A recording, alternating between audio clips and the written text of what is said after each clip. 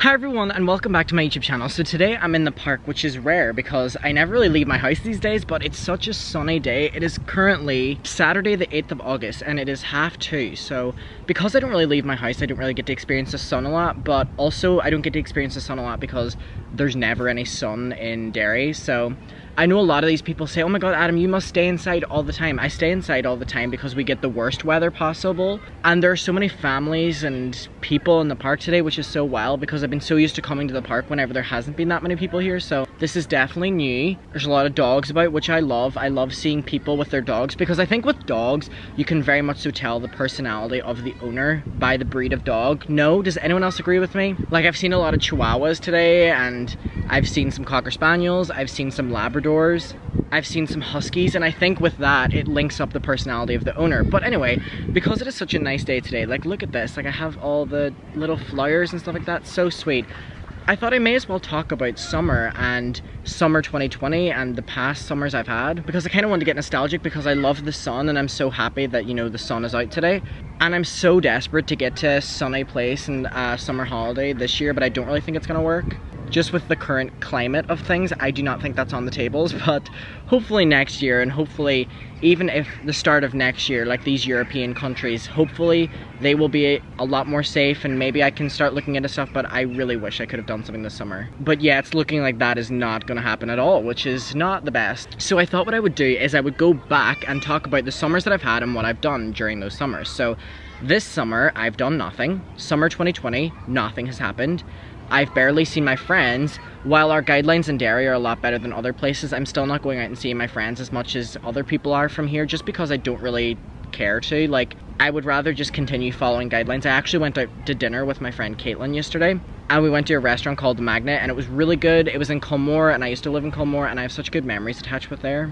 And so if you want to know, I got a spaghetti carbonara with nachos to start and a strawberry daiquiri and a Coke. So 2 days ago we were in Belfast and it was my first time doing like shopping in a while. I think my first time this year properly going out somewhere and shopping, because obviously shopping centres have been closed. So we went to Victoria Square in Belfast and I got my Apple Watch and I got my mum a Michael Kors bag, which was such an exciting moment because my mum was so happy and it was so exciting and we didn't plan it. We literally, Michael Kors was a store that was there and I was like, you want a bag? Let's go in. We were looking in the Guess shop first and she was like, oh my god, like I'll love one of these bags. And then I was like, why go for one of these when we can go for Michael Kors? So I bought her that bag and it was so official. It was my first time ever buying like a proper brand thing like that, and you had to fill out paperwork and stuff. It was so wild. But whenever we walked into the store, we were just wearing like our normal clothes. I think I was wearing crew neck and trousers or something like that. We weren't like dressed fancy or whatever. So we walked into the shop and I was looking around at all the different bags and my mum was looking at them, and the workers were being really suspicious of us and they were being so snobby to us. And I literally went, hi, how much is this bag? And later found out that you don't ask how much a bag is in like a store like that, because then they're like, oh, you can't afford it. Apparently they have the mentality that if you have the money you won't ask for the price, which is dumb, because even if I had all the money in the world I would still ask for a price. I'm not reckless with any money I have, and so that's dumb. But so whenever I asked for the price, she didn't take me seriously at all, and she was like, yeah, like we prefer if you didn't hold and touch the products if you're not gonna buy them. And so then I asked for a price on a bag that my mum liked, and she said the price and then kind of said it in like a snooty way and kind of went and then like handed it over and then went to put it on the shelf again, and I went, I'll take it.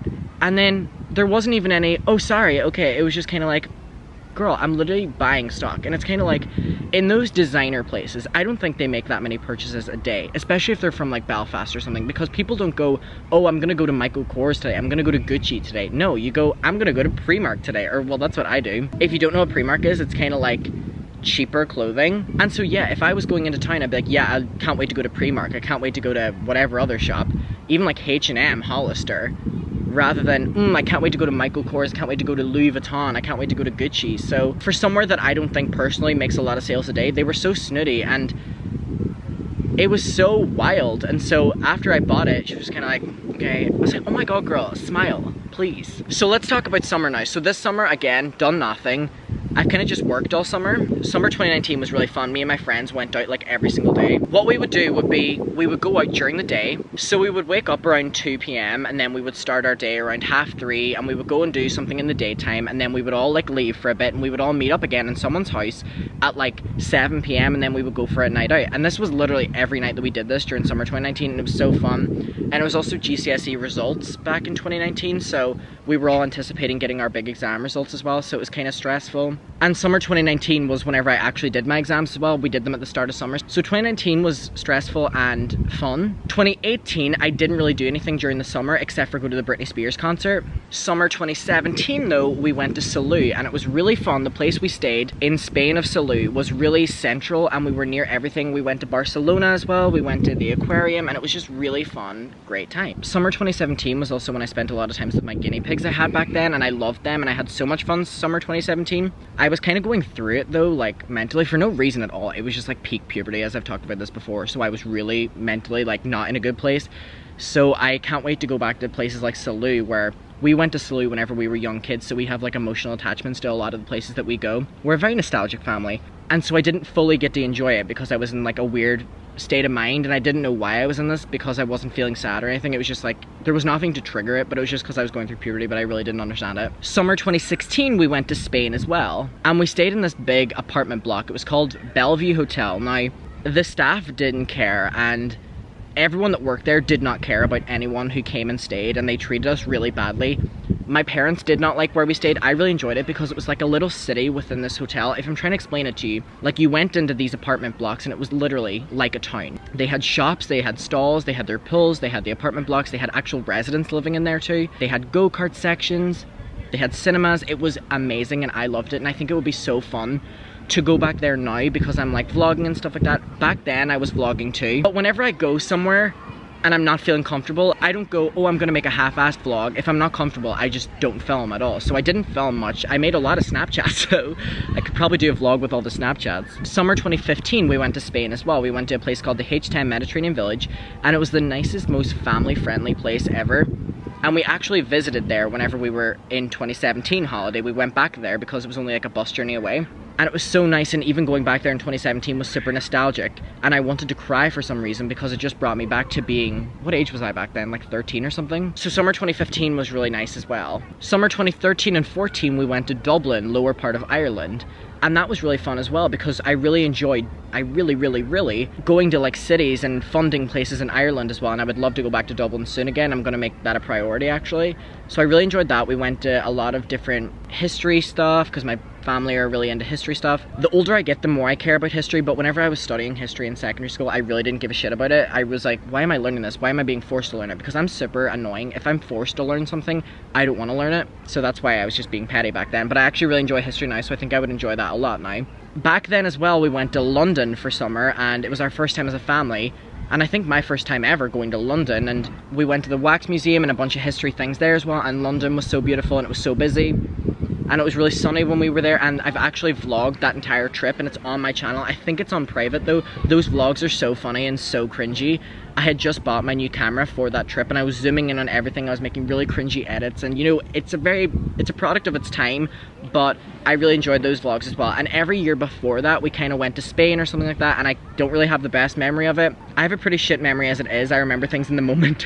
I remember certain parts from each different holiday, and I really enjoyed them as well. And it's a really funny thing because recently I've started going to an airport, and just different airports for my own accord and my own travel and traveling with my friends and stuff, but the only time I would ever go to an airport was with my family, going on a family holiday. So I've been accustomed to link going to an airport with going once a year with my family and really just cherishing those family memories. So whenever I went to London with the BFI Academy with my friend Caitlin, this year we went to the same airport that me and my family always use for holidays, and it was so boring, and I realized how dull and awful that airport is and how it has nothing.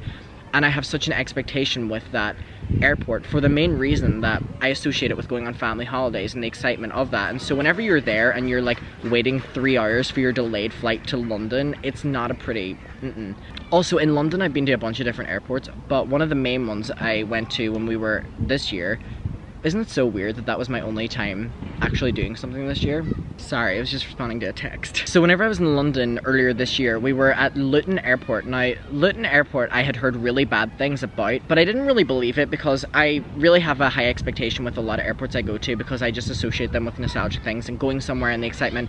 So whenever I heard that Luton Airport in London had a really bad rep and review, I was kind of like, I think people are just being negative. And then I went and I was like, this is really nice. Like, it's really modern, it's really clean. They have a bunch of new shops, it's really cool.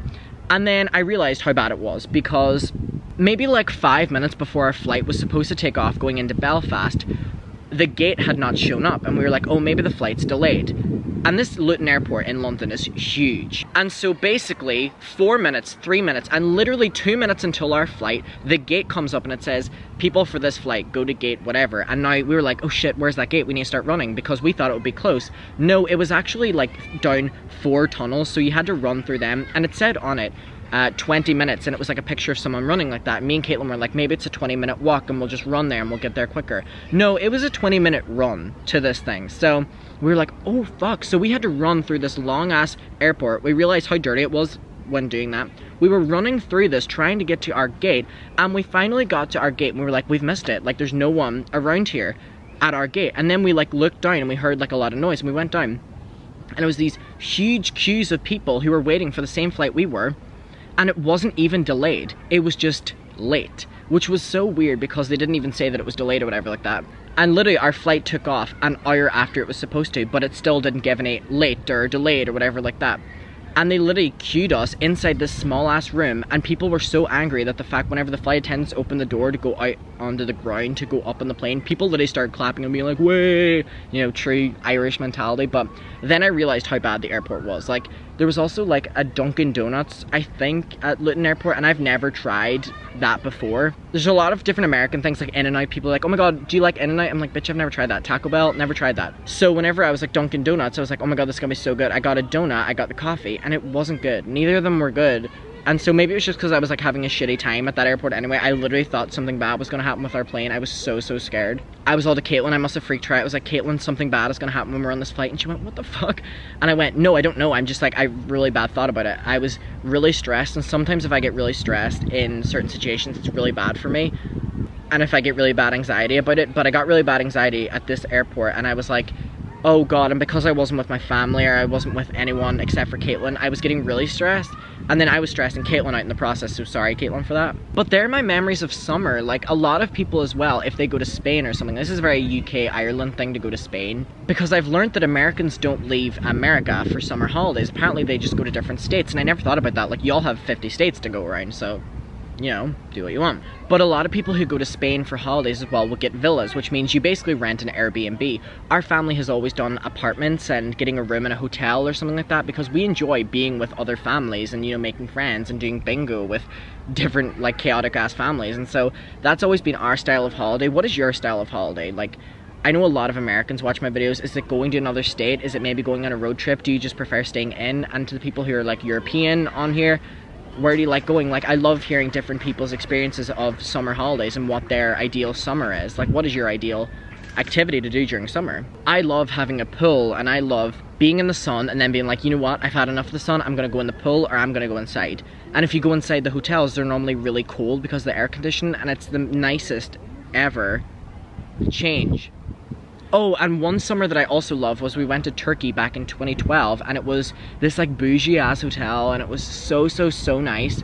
They had like the wildest entertainment ever, and it was so nice, and I really loved that holiday so much. And Turkey was such a beautiful country with the most kind people, and we went on this activity which was a water activity. That's literally what it was branded as, and the final destination was you went to this like ice pool and this like really tropical place. But in the process, they drove you in these like trucks, and you were going through like mud, and you were getting water thrown at you, and the locals were throwing water at you and doing like water pistols at you, and it was so sweet, and it was so nice. And it was seeing these kids so excited to take part in like the tourism and stuff, and it was really cute. And then the trucks would stop at locals' house and you would go in and you would pay them and they would make you like authentic tea that they had there, like the cold tea, and it was so nice, and I loved learning about their culture, and the people were just so kind. So I would love to go back and visit Turkey.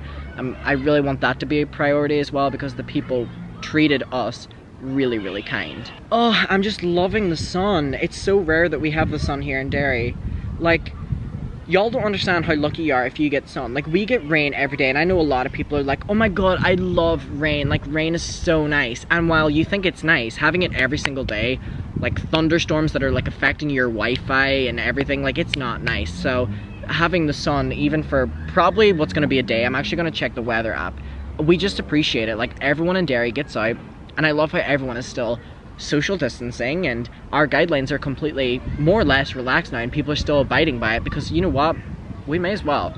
Yeah, so it's meant to be raining again tomorrow. Today's the only day of sunny weather for the next 2 weeks. Like, this is why we appreciate it, and this is why I was like, you know what, I'm gonna get myself out and I'm gonna film a video outside, because why not? I want to experience this, and I want to be in the sun, and it's just nice, and it's weird feeling the sun on my skin because this doesn't happen. So yeah, I'm longing to go somewhere with sun. I just want to travel. Do y'all love traveling, or do you not? I know a lot of people don't like traveling. I know a lot of people like staying home and being comforted by their own city, town, and don't like exploring that. So up here, there's like a kids club or something going on. Oh my god, when we were on holidays as well, I would always go to the kids club, and the kids club were basically where all the families would send their kids, and they would do fun activities hosted by the reps at that place. And they always used to do chocolate parties, which would be, they would throw chocolate on you, and you would have water pistols filled with chocolate, and you were supposed to spray them at people, but I would do it in my mouth and spray it. So like, I think that was a pretty smart move, honestly. And I would stand under the fountain of chocolate, which you were supposed to, you know, gather your resources and throw it at people, and I would just drink it. I was a very healthy kid. But what I was gonna say was, there's kids club up here, and they're doing egg and spoon race, which is where you have a spoon, you have an egg in it, and you're like walking and trying to get to the first of the finish line without your egg falling over and cracking. And so in primary school, we used to have sports day every single year, and that was my favorite day ever. I loved sports day. I don't know if Americans did this or other people in from different countries, but definitely in UK and Ireland we have this, where we do sports day in the primary school kids, even in secondary school, and you do different running events, you do different sporting events, but there's also really fun ones where egg and spoon race, and where you're in the potato sack and you're jumping, like, what's that called? I don't know, but you're jumping to get to the finish line. Tug of war, there's so many ones, and so I really loved sports day. So I'm seeing all these kids and they're so happy, and I'm so excited that, while I don't know if it's really that safe for like groups of kids to be getting together, I mean, our regulations are different, so maybe it is. I haven't been keeping up properly. But seeing them really happy is making me happy that they can have some sort of nice memory of summer, because if you think about it, right now, summer's almost over. Like, it's August 8th. Next week, secondary schools start going back to school. That's it, that's summer. I don't know about you, but it still feels like March to me. It still feels like March. And I don't like that at all, because 2020, we went into this year and we were like, oh my god, this is gonna be our year, this is gonna be the world's year. 2020, like, new digits, like, this is gonna be so exciting, like, more so than any other year. And I think we might have set ourselves up for failure. But if you think about it, March was when it took a really bad turn, but even from January, it was not the best. So this year has been awful, and I think everyone is gonna look back on this year like, But I hope you have at least some sort of happy memory. My happy memory is my channel growing and being able to meet this new audience, and thank you for that. So I'm gonna pose the question to you, if you've watched this far, what is your happy memory of this year? Of 2020, what has been one happy thing that's happened to you this year? I hope there's been something. I assume there's been something, but I won't assume, I hope. And if you can't think of anything right now, I'm putting it out in there that it's gonna happen for you, because that's what you deserve. Okay, they're literally teasing me. What the hell? It's where I want to be. Hi everyone, so I'm back now. I just love my Miley Cyrus t-shirt so much. So I just wanted to say something, right? So taking days like what I just did is so necessary, and I hope you are too. And I say all the time, and I tweet, and I'm like, I hope you're drinking water, I hope you're drinking green tea, I hope you're taking moments of, you know, just thinking about yourself and, you know, allowing yourself to have that time. And I really do mean it. And I hope if you're listening and you've listened this far, thank you so much, by the way. I just want to know, or I mean, I just want you to know that it's okay to take days off, and it's okay to think, and it's okay to be like, you know, and taking yourself away from situations and being like, I'm gonna process this, I'm gonna think about this a little bit before I work on it, and then I'm gonna go hang out with myself, and even taking yourself on like little dates with yourself. I've always had conversations with my friends where I've been like, oh, I love taking myself out for dates, and they've always been like, that's narcissistic. And I don't see it as that at all. I literally think it's very important to take yourself out on dates, take yourself out to dinner, to lunch, to walks, to just clearing your head and doing things for you. And it doesn't always have to be, oh, a date with this person, a date with that person, friend, girlfriend, boyfriend, anyone. It doesn't have to be that. It can literally just be you. Like, why isn't it normalized to take time for you? Why isn't it normalized to do nice things for you? Why isn't it normalized to buy that thing that you've always wanted instead of buying something for maybe someone else, like jumping always for them? Like, it's okay to prioritize yourself, and that doesn't have to be a narcissistic thing. And I don't think people talk about this because people are scared that they will come across as a narcissist, and honestly, I don't care about speaking up about this because I don't care how people view me. But I just want you to know that prioritize yourself. Do something nice for you. So if you're listening to this now, I am posting this on a Saturday. Between now and next Saturday, please do something that is just for you. Taking yourself out on a date, buying yourself something, going to your favorite coffee shop, getting your favorite coffee, getting your favorite drink, getting your favorite snack. Like, do something for you. And please come back and comment on this video and say, hey Adam, I listened to you and I did this for me, and say whatever it was, and I will read through them because I'm genuinely curious, and I genuinely want to push you to be like, do something for you. Look out for you and treat yourself, because 2020 has been a rough year for all of us, and I think we all deserve that little treat. So just taking yourself out and prioritizing yourself. So be your own boo. Okay? I love you. Thanks so much for watching this video. I'm so happy with the nice weather. I love you. I hope you've been having a good Saturday. I hope you're having a great week, a great weekend, and peace. Bye bye. I also got Mario Badescu lavender face spray, and I had it literally years ago, and I'm so happy that I have it again. So my life has been good ever since that. So just a little update.